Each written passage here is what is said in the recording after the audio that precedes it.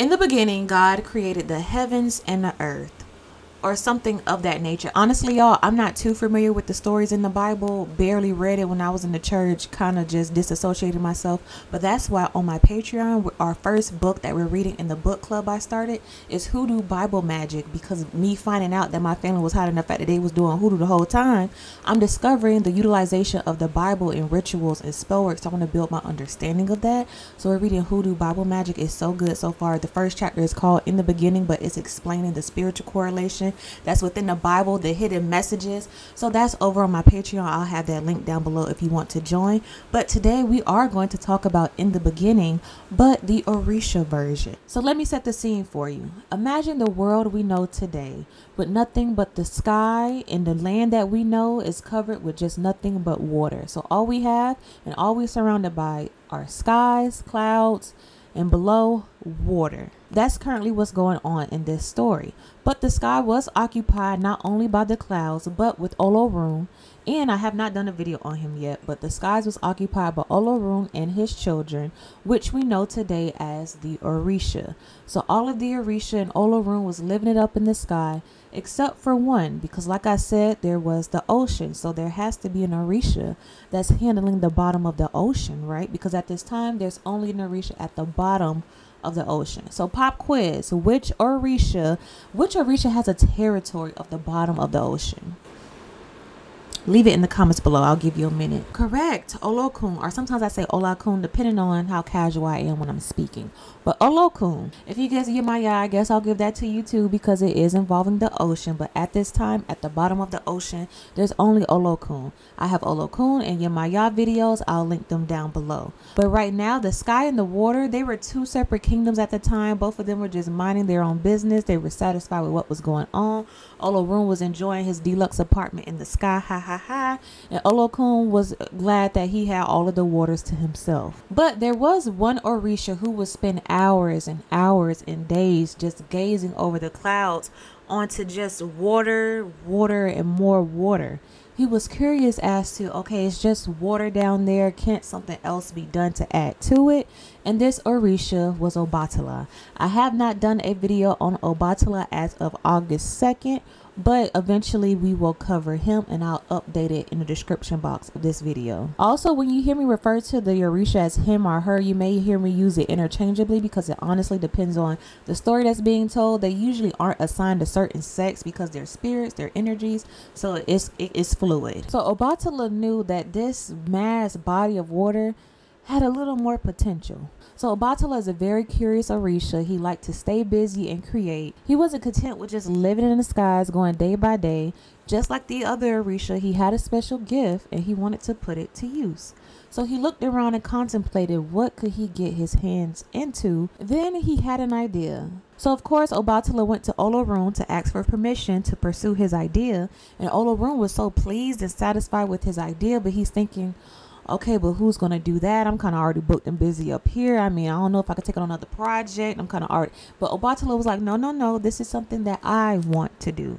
Olorun believed his idea was a good idea, but he's like, listen, before you go wandering down there all willy-nilly, I need you to go consult Orunmila to make sure you have a little bit of guidance before you start this adventure. Orunmila, who is known as the seer Orisha, the psychic, able to see the future. I have a video going in depth on him as well, but just know he's the seer, he's a psychic, he's the all-knowing when it comes to the future. So Olorun, of course, wanted Obatala to seek guidance from Orunmila first. So Obatala's like, no big deal, I got you. I'm gonna go consult Big Bro tomorrow, and we'll go from there. So that's exactly what Obatala did. So you may be wondering, what is this brilliant idea that Obatala had?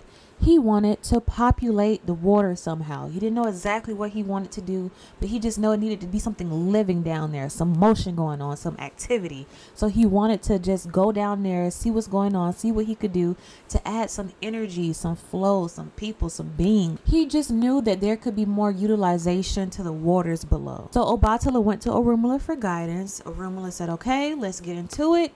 He brought out a sacred tray. He sprinkled some boba tree root on there. He took 16 palm kernels and he threw it onto the powder 8 times. And he studied the path and the marks that the kernels made each time. This is basically sand divination, which is a form of psychic readings using sand, dust, dirt, anything powdery. Some people use shells, some people use beads. It's just a form of divination. The reader tosses the shells into the sand and interprets the landing and the markings for the receiver. So Orunmila will throw the palm kernels, pick them up, throw them again, pick them up, throw them again, studying the pattern, the markings where each kernel landed. Obatala is just kind of sitting there like, okay, all right, this is about your 10th time doing that, brother. Like, what you doing? During his reading, Orunmila told Obatala to prepare a chain of gold long enough to reach the waters. Obatala's like, all right, I got it. And you need to bring a horn of sand, a white hen, palm nuts, and a cat for company. Obatala understood exactly what Orunmila was saying. He knew what he had to gather. He was excited for the journey he was about to embark. But first, he needed to get this gold chain. Now, pop quiz. Which Orisha do you think he went to make a gold chain? Which Orisha gives blacksmith metal? I can heat it up and bend it and hook it, or however you make change. Which Orisha do you think that skill set belongs to? If you commented Ogun, you're right. It was Ogun. So he went to Ogun to make this gold chain. Ogun was like, okay, that's no problem. Slight work. But where are you going to get all this gold from? I can make the chain. I'm going to just need the gold first. So Obatala was like, okay. He went around to everyone in his kingdom, in his area, asking, do they have any gold that they can spare? Of course they did, because they got it like that. So everyone was taking out their gold, anything that they could spare them.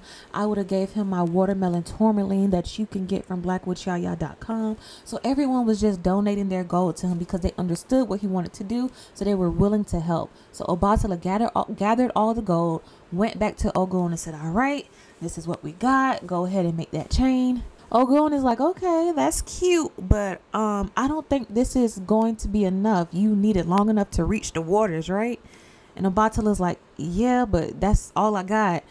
Just add a hook onto the end and I'll make it work from there. So once the chain was done, Obatala was ready to embark on his adventure.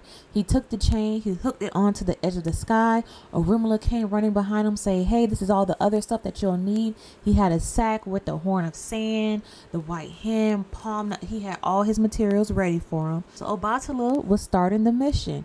He was making his way down the gold chain, and as he got towards the end, he realized, okay, maybe this chain isn't long enough for what I needed. He felt the moist in the air from the ocean, but he was too far off to land safely. And of course, he's going to land in water, so he's like, okay, maybe I should have asked for a floaty. Then Orunmila shouted down to him, throw the horn of sand. That's how I imagine it sounded. Throw the horn of sand. So Obatala is like, okay. He reached in the sack, he took the horn of sand, and he threw it down. Then Orunmila yelled again, throw the hen. And Obatala is like, throw the hen? Then Orunmila's like, yeah, throw it. Nabatala's like, okay, I'm gonna trust him. He can see the future, so I'm sure he know what he's doing. So he threw the hen down, and the hen landed perfectly onto the pile of sand and did what hens do. Started digging at the sand, trying to dig a hole. But as the sand was shooting up into the air, it started building valleys and mountains and hills and land, basically. So Obatala was finally able to jump down on dry land, and he referred to this land as Ife, meaning the land that separated the waters. So now Obatala is thinking, okay, this is what I'm talking about. Looking better already. We got something going on. The waters are separate. I can walk around freely. He liked what he saw, but he still felt like it was a little bland. But he remembered that he has a palm nut, so he's like, okay, let me get a little greenery going on. So he took the palm nut, he buried it into the sand, covered it up, and as soon as he did that, a giant palm tree sprouted from the seed. And the palm tree began dropping a bunch of palm nuts, where he was able to plant even more trees. Obatala took some leaves from the tree and he was able to build shelter. So Obatala and his cat was living it up. They had shelter, they had land, they had access to the water, they had a palm tree. They were already making progress, but he remembered that he needed to update Olorun. So Obatala called for his handy dandy trusted psychic, Agirmo, a chameleon, Now let's pause right here because I know you're probably wondering where in the world did this come a chameleon come from. I thought there was no life there. Now there's a random chameleon that's just easily available. So depending on the storyteller in the translation, many people believe that the chameleon is symbolic to different things. Some people believe that Eshu in this story is represented by the chameleon because we know Eshu is the messenger, correct? So with the chameleon being able to communicate with Obatala and send the message back up the change to Olorun, it's symbolic to the messenger, how we send out prayers to no matter who we send out prayers to, no matter which Orisha, it always go through Eshu first because he's the messenger. So some people believe that he's just represented in the story as a chameleon. Other people believe that Oduwa is represented by the chameleon because he's the Orisha that is known to observe all things that happen on earth. And there are some people who believe that the chameleon is symbolic to all versions and translations of the creation story. The one I'm telling now is different amongst different practices, traditions. You're going to hear different versions because it's not an actual event, but a story to better understand the religion of the Orisha, life lessons, to show that the Orishas aren't perfect just like their children. As a chameleon, we must adapt to the new environment, the new translations, the new practices that will take place, and the new generations that are formed and will continue practicing this same religion. I hope that makes sense. So Obatala called for the chameleon Agirmo to give Olorun an update on what's going on. So Agirmo went back up the chain and told Olorun, Obatala doing his thing down there. He doing real good. As you can see, everything looks good. But just as you can see, Obatala can't really see. It kind of gets really dark down there where he can't really see. So he was wondering if he could do something about that. And Olorun is like, okay, I understand. He needs some light. All right, let me see what I can do. So from there, through meditation and concentration, Olorun was able to create the sun to shine light on Obatala so he could better see what he was doing. So Obatala's like, perfect, we got this big beam of light. Now I can work longer and I can really see what all needs to be done. So while on this journey, Obatala realized he had a cat for company, but he was still lonely. He wanted someone he could talk to, share his feelings with, and someone who could talk back. So while he was wandering around, figuring out what he was going to do about that, he came upon a pond because he grew thirsty, and he was able to see his reflection in this pond. So he's looking back at his reflection like, who is this man I see? So he was so impressed by his reflection, and that gave him an idea. The sand that met the pond, clay basically, he took some of the clay and he started mimicking his face. He started mimicking the way his arms looked, the way his chest looked, the way his legs looked. He would make a clay human basically. He'll be satisfied, then he'll make another, and he'll make another, and he'll make another. He grew thirsty. He would take some palm juice from the palm tree. He would drink it, set it down, and he was on a roll. He would just make another and another and another. And then he grew thirsty again. But the juice that he had before from the palm tree has been sitting underneath the brand new sun, and the juice was fermenting while it was sitting there while he was making his clay humans. So the next time he would take a sip, instead of drinking juice, he was drinking wine. He enjoyed the taste, but he kept drinking it and drinking it and drinking it and drinking it till he was drunk. But he was still determined on his mission, so he's still making these clay humans. His eyes are getting crossed. He's getting a little lightheaded. His hands aren't being as detailed as they were before. So what was first perfect little claymations of humans are now starting to look a little bit different. Some had longer arms than the others. Some had one long arm, one short arm, one long leg, one short leg. Some were made with really big heads. Some were made with really tiny legs. Some was made too big. Some was made too small. They were all just looking a little different. I don't want to say deformed, but different. Obatala, being determined but yet drunk, looked at his work and said, okay, perfect. These are the little beings that need to be around me. They're just like me. So he shouted up to Olorun, I have made these beings, but they're nothing until you breathe life into them. So Olorun saw what he did and was like, okay, I trust you. You know what you're doing. So he shot out a big breath of life into all these beings. And each of these little clay figures were now humans, living, breathing, operating humans. So let's take a pause right here. This reminded me of the creation story that I learned in Christianity involving Adam and Eve in the Garden of Eden. You know how they ate the apple from the tree of knowledge in the center of the garden, and from there they realized that they were naked and they clothed themselves, and from that mistake and from that disobedience, they were now known to be the reason why human beings aren't perfect. So it just reminded me of Obatala drinking from a tree. When that juice fermented into wine, he was then started to make humans that weren't so perfect. So it's just funny to me how that both involves a tree. Because once the humans were formed, Obatala taught them how to build and garden, and little villages were formed. Then once Obatala started to sober up, he took a look around and realized she looks fine over there. She looks fine over here, but she looks a little off. He's able to carry that rock, but he's struggling with it because one of his arms are oddly too little. Why do they all look different? And then he realized he made all those mistakes because he was drunk. And from that moment, he vowed to never drink again. Now, let's add in a different version of this story from this part. We'll get back to that one. Going back to when Obatala started to get drunk, he told Olorun, I'm making these little human clay babies. When I'm done, I want you to breathe life into them.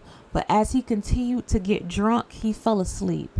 And then Eshu came down the gold chain trying to figure out what he was doing. And he realized, okay, these little clay figures look nice over here, but these ones look completely different than those. These don't look like me. Those look like me, but those don't. And then he saw the fermented juice, the wine basically sitting over there. And then he saw Obatala laid out sleep. And Eshu was like, this man is drunk. So you would think Eshu, being the kind person that he is, he would fix up the figures for him because he get what he was trying to do. But Eshu, being the trickster that he is, decided to continue on making these disfigured figures. Once he made a lot of them, he just went back up the gold chain laughing because he knew what he just did. And then Olorun would look down and see that Obatala was sleeping, like, okay, so he must be done with these figures. He's resting. Let me breathe life into them. And then when Obatala would wake up, he would see all of these different people look different. Why aren't they all shaped the same? Why aren't they all constructed the same? And he realized that he made mistakes while he was drunk. Eshu never revealed to him he was also the reason why some of them looked disfigured as well, because he added on to the chaos. And from that day, Obatala vowed to never drink again. So that is just a different version of the story from that little snippet, a different translation. But we're going to get back to the story where Obatala is now realizing that he made all those mistakes because he was drunk. He thought it looked fine through his drunken eyes, and once he started to sober up, he realized what he did. He was so hurt by it because he felt like it was his fault, which it kind of was, that everyone was just made with different qualities, I would say, which is also a reason why for people who have altars for Obatala, they're told not to give him alcohol as an offering due to this vow that he made. And now this situation is the reason why he is the protector of all people, especially those who are disabled or differently abled and vulnerable. So just so I'm not confusing y'all, the Eshu part where he came down the gold chain, that's just a snippet from a different translation, but we're going back to the one where Obatala was drunk and he created all those figures himself. So now the village is starting to grow, people having babies and more babies. Now this once small village is turned into a little city. Obatala continued to help them with different skills and survival techniques, and as years went on, Obatala was like, okay, I think my mission is complete. I think they're able to operate themselves. I'm going back up to the sky, but y'all can call me though. I'll be back down here soon. He went back up to the sky, and all of the Orisha wanted to know how to go. Tell us how it went. Was your mission successful? Like, give us all the details. So Obatala went down detail for detail, telling them everything he did, the ideas he had, what it created, giving them the entire backstory. So the Orisha were so impressed with what Obatala did, they kind of wanted experience down below as well. They were like, can we pay them humans a visit down there? It seems like they're living it up. This is so different. So the Orisha went down to live amongst the humans for a while. They really enjoyed it. And when they returned, they're telling Olorun, like, oh my gosh, those humans down there are so cool. They're so nice, hilarious. We really enjoyed it. Olorun is like, I know, they're wonderful. That's why I want y'all to watch out over them. Have some close to you that you will call your own children, but you must answer all of their prayers, no matter who your children are. So that's when each Orisha was assigned to be the head Orisha over different people, but they were able to communicate with each and every one of them. So you know how they say your Orisha selects you before you were even born? This is how. So I know this story sounds so wonderful, so peaceful. The Orisha loved living amongst the humans, so they adopted some as their own children to watch out over them, to answer their prayers. Everything seems so wonderful and peaceful and just such a beautiful story. But mind you, while all this is going on, Olokun is at the bottom of the ocean looking up like, okay, so what's all this commotion? Why are my waters separated? What's this big chunk of mass object that's in between my waters? What's all this stuff that's changing? No one asked me to disturb my waters. I was the only one occupying this space. Now it's about 50-11 of y'all. Where did y'all come from? Also, when the Orisha came down to live amongst the humans, they all took their place on land too. You know, like on Choicy and Renley, they was like, okay, we got the forest. You know, Yamaya was like, okay, well, I need the top part of the waters. Then Oshun was like, okay, well, I got these little rivers over here. And so Olokun is like, what? Y'all were up there. Why are y'all here now? Olokun was not happy, and she was like, listen, I'm about to shut this whole thing down. I'm taking this whole city out. So Olokun started stirring up her waters in anger, about to flood everybody out. Every single human, every single house they built, every single plant that they grew, taking everything out. And that's exactly what she did. Almost majority of it. The flood knocked out over half the people in all the developments. The remaining people started praying to Eshu to contact Obatala to let him know what was going on, that they need their help. Obatala went back to Orunmila for guidance, like, hey buddy, you ain't tell me this was gonna happen. Orunmila told Obatala, like, you done enough, you rest up here, I'll handle it. Orunmila did a reading and he knew exactly what he needed to do. Orunmila made his way down the chain and he used his powers to stop the flood. And he defeated Olokun. And the people of the land were so happy. They were like, listen, can you come down here with us to protect us from this ever happening again? And Orunmila was like, yeah, no, I don't want to be down here. But instead, I'll help y'all out a little bit. I'll teach y'all about divination. So maybe you can see stuff for yourself and be able to help out yourself. I'll do that for you. But I'm not living down here. I'm going back up there. And from that moment, Orunmila has never been seen walking the lands of the earth again. So Olokun is like, okay, you got me there. But Olorun, I'm going to challenge you to a weaving contest. Basically, a fashion show. Who got the better fits? You want to be in charge? Let's see who really got the pieces. Let's see who really looks more royal to be in charge. And Olokun felt so confident with this competition and just knew no one could beat her, because you guys know all the secrets and the riches are at the bottom of the ocean. Olokun is known to be the richest Orisha because that's where all the jewels, the knowledge, the secrets are. So Olokun was like, okay, I got you there, because I know what I got down here, you ain't got up there. So Olorun heard of this battle that Olokun wanted to do, and he was like, oh, she want to battle outfits. Okay, sure, we can do that.